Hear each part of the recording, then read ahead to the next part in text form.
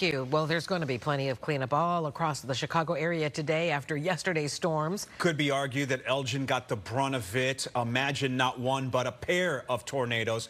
We've got Joni there surveying the damage. Good morning. Well, the good news is that people are not hurt, but there is so much damage here in this neighborhood in Elgin. I've got John and Mike, who just walked out of the house, and we're up all night dealing with this. Tell me what you experienced. I don't know, it was 4:30. I don't even know exactly what time. We were all in the house. My wife was cooking dinner for us, and my phone went off, says tornadoes. So I told everybody, let's get downstairs because it started to rain really hard, and the wind started picking up. By the time we got to the basement steps to go downstairs, it hit. It was that fast. And the noise, oh my God, it was incredible. And the stuff was hitting the house, so you can hear it. What could you hear? What was it like? Stuff hitting the windows, and you gotta hit dirt. You gotta go down. Yeah, you gotta move fast. It only lasted about 30 seconds. Really? Yeah, by the time we got even downstairs, it was already done. It was just went through so fast. Well, we're looking at your garage. I'm sorry, I'm getting emotional. I understand. But I'm not trying to be strong, but yet it's. I'm sorry. Your garage. It looks like you had some machinery in there. Yeah, I got a really nice There's a car in there? Yeah, there's a somewhere. Yeah. Your motorcycle? My nice motorcycle was in there. You can see my lawnmower. I have two of them, and I don't know what's. I have. And above that, we can see one of the trees that snapped off. Right.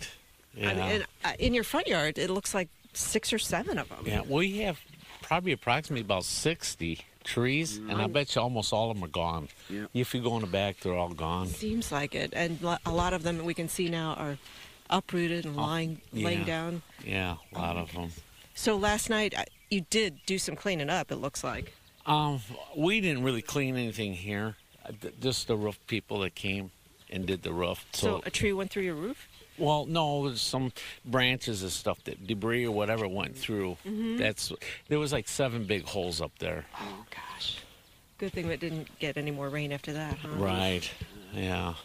Now, your truck was out here, is that right? Yes. And is there damage to that with all that whipping around? Just a couple, windows blew out on this side, looks like. A window was out? Yeah, window on the driver's side. On the cap, it was blown out. You can't see it from this angle, but yeah, it's all right. It's fixable. Yeah, sounds like you got to shelter in time. Where to start, you know? You're so right. Okay, this vehicle here, it stayed in place, yeah? Yeah, parents' RV. So. That got damaged too. Yeah. It's damaged too? Oh, God. Yeah. Oh, my goodness. Well, I thank you both for sharing this story with me. I am so sorry you're going through this. But you can see all this damage just at this one property. Along the street, there are trees down everywhere here in Elgin where there were reported a pair of tornadoes. I don't know if that's been confirmed yet. Reporting live, I'm Joni Lum. Back to you. You know, Joni, Scott and I were just listening to your interview, and, you know, thank goodness everybody is okay and alive. Yeah. But you can hear the emotion in their voice. But, you know, when he said, and when it happened, we just hit the dirt, that just says it all.